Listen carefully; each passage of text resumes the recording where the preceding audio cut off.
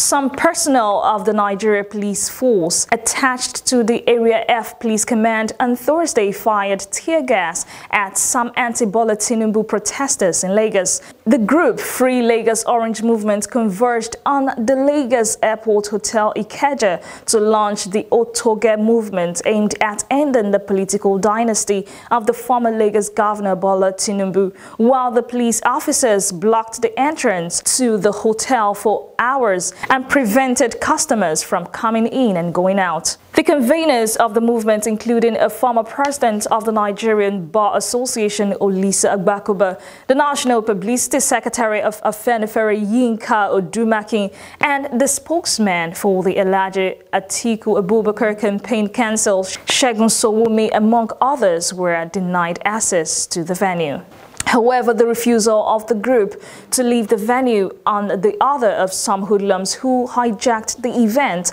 led to a free-for-all, which resulted in the police using tear gas to dispel the protesters.